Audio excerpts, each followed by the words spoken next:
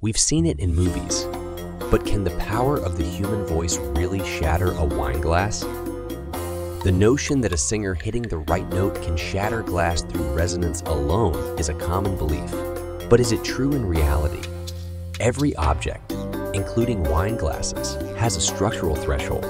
To shatter a glass, you need to create enough vibrational energy to surpass this limit. It's not just any note that can do it. To shatter glass, you need to produce a note that matches the glass's natural frequency.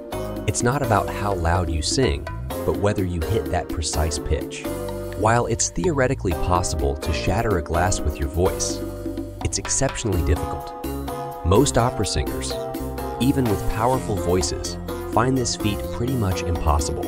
In reality, shattering glasses with voice requires the perfect pitch, amplification, and, most importantly, a glass that's vulnerable